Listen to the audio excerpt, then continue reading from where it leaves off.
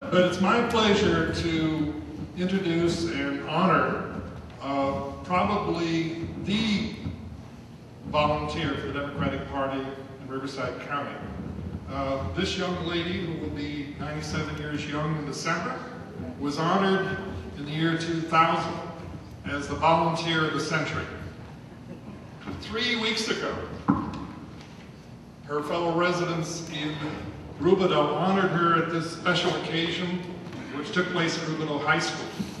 To go through the program, and it takes 2 pages to list her accomplishments. Starting with volunteerism back in 1935. Will anybody admit to being around in 1935? I don't think so. Including her organizational and philanthropic activities, and of course, most important to us, her work for the Democratic Party.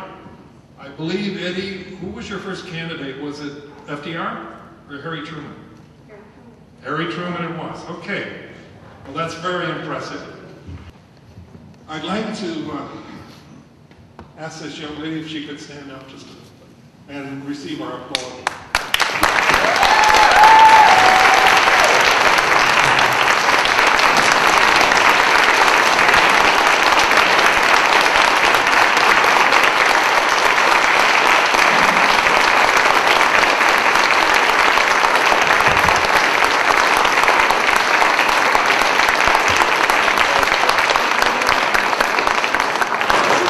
First black woman Democrat.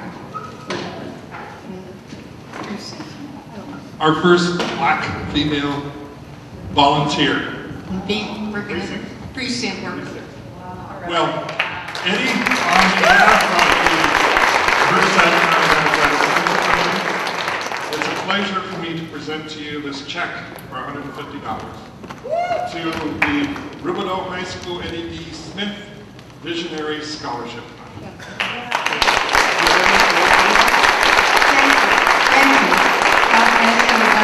I'm still a Democrat in heart. I can do, if my home can be of service, if anyone wanted to do the precinct work, I did walking up and down the streets throughout Rubidoux with young people and all. I'm still ready, but a little bit older than I cannot go, but my heart is there. God bless each and every one. Somewhere they missed my ballot, so I don't know if I'll get the vote. We'll get you one.